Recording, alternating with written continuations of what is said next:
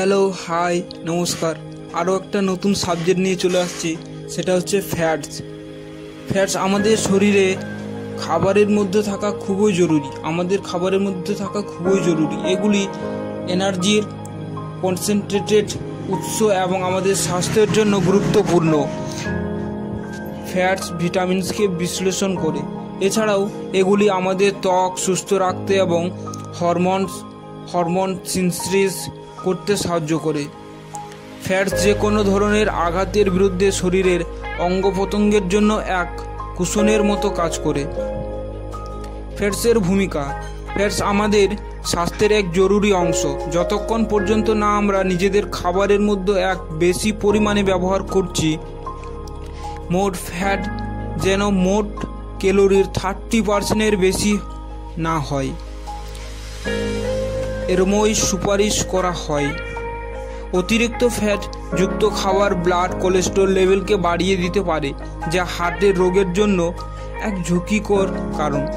অতিরিক্ত fat diet এর কারণে কিছু ধরনের ক্যান্সার এবং স্থূলতা হতে পারে। ফ্যাট সাধারণত দুই রকমের, একটা গুড ফ্যাট এবং ব্যাড ফ্যাট। গুড ফ্যাটকে আবার নন স্যাচুরেটেড ফ্যাটস বলা হয়, যা শরীরের জন্য জরুরি এবং শরীরের উপর কোনো ক্ষতিকর প্রভাব ফেলে না। এটি ফল, শাকসবজি, দুধ এবং ডিমে পাওয়া যায়। গুড ফ্যাটের কয়েকটা উদাহরণগুলো হচ্ছে মাছ, অলিভ অয়েল, ভুট্টা এবং সয়, ভেজিটেবল অয়েল, সানফ্লাওয়ার অয়েল, সরষের তেল, আখরোট, চিনেবাদাম এবং আমন্ডস, এগুলো থেকে কিন্তু গুড ফ্যাটস পাওয়া যায়। এরপরে আছে ব্যাড ফ্যাটস।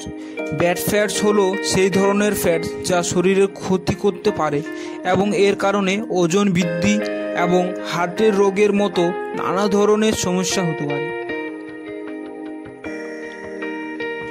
ব্যাড ফ্যাট উৎসগুলি হচ্ছে মাংস এবং কেক, ক্রিম,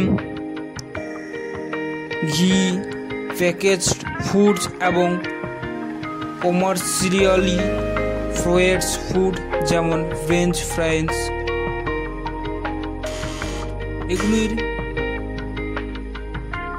সমাধান নারিশ প্রোটিন স্থূলতার সাথে যুদ্ধ করতে সাহায্য করে। আমরা ফ্যাট বিভিন্ন খাবার থেকে পেয়ে থাকি, গুড ফ্যাট এবং ব্যাড ফ্যাট। এগুলো পরিমাণ মতো বা লিমিটে নিয়ে আসার জন্য বা ফ্যাটের ঘাটতি পূরণের জন্য এর সাথে নারিশ প্রোটিন ইউজ করতে পারি। এই ছিল আজকের ফ্যাটসের সাবজেক্ট। যদি ভিডিওটা ভালো লাগে, লাইক, কমেন্ট, শেয়ার এবং নিশ্চয়ই সাবস্ক্রাইব করে বেল আইকনটা হিট করবেন। আগামী ভালো আরও ভিডিওগুলো পেতে বেল আইকন হিট করবেন। সো ধন্যবাদ, থ্যাংক ইউ। আবার আসবো নতুন ভিডিও নিয়ে। Thank you.